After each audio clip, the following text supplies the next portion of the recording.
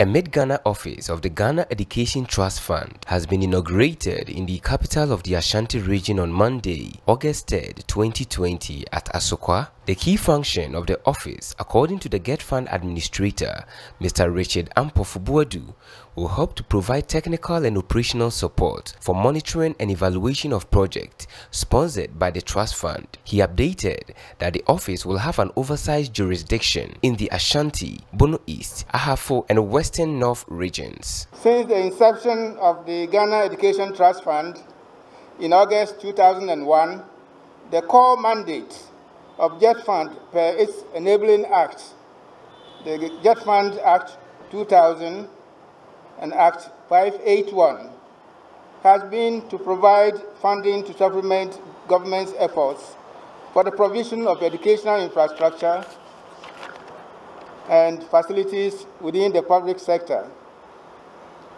from the pre-tertiary to the tertiary level. In this effort to discharge this important mandate, GETFund has attained many successes and has made significant contributions towards supporting education service delivery in this country. The GETFund Mid-Ghana office we are inaugurating today will have oversight jurisdiction in the Ashanti, Bono East, Ahafo, and Western North regions. It will also have additional oversight jurisdiction over the Northern, Northeast, Upper East, and Upper West regions in the interim. This office is the first of 3 of its kind and is one of 2 currently in the country. It is intended that the last will be established in Tamale, the Northern Regional Capital, I believe very soon. Speaking at the inaugural ceremony, the Minister of Education, Honorable Dr. Matthew Opoku Prempeh, spoke that the office is the first of its kind in the region and will be considered the principal instrument for the acquisition of knowledge, skills, value, attitude, and for improving the overall efficiency and productivity of the labor force. He addressed that the president is of the unshakable view that for the country to place itself on the path of prosperity, it must necessarily lift the financial barriers that impede access to senior high education as the minimum. He commended the administrators of GETFund for carrying out project monitoring and evaluation on the permanent basis through the acquisition of zonal offices. The first ever creative arts school is being built in Kumasi, Kwadaso. And the Model Senior High Technical School is being built also in Daba.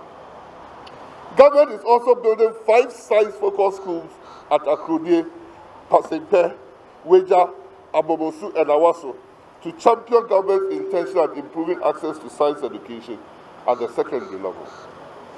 2 existing schools, namely Diaso Community School and Kwasi Senior High Technical School, are being upgraded to a model status with additional infrastructure to model our model schools that we are constructing.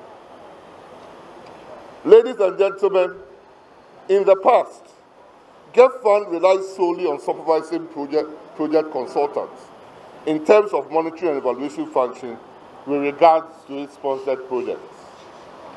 This approach has had a lot of shortfalls, and that did not ensure enhanced project delivery.